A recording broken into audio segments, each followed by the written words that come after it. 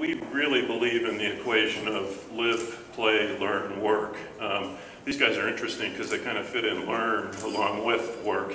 We're going to love to have them here and actually want to talk to them quite a bit about how to pyramid off of what your expertise is. So we can take sort of the rest of it maybe in this direction and in that direction to the crescent. There aren't a lot of 60,000 square foot users looking for space. This is a big deal, and a big deal to come to downtown Columbia because, as John said, the equation that we're looking for, we can see the metropolitan, the land cleared, ready to come out of the ground, and I know the folks building that are in the room. Thanks, guys, for I see Scott Armiger. Thank you for the work that you're doing there.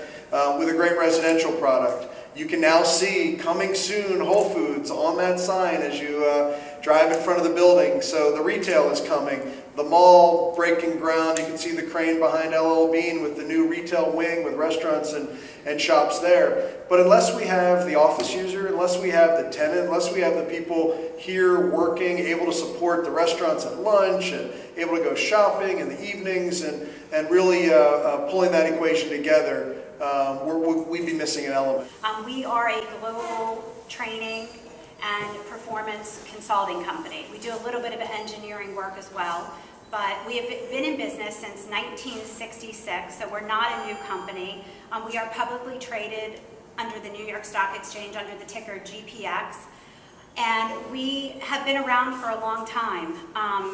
We have about 300 employees in this location. This is our corporate headquarters. So as your employees come here, we hope some will choose, as you hire new ones, to live here.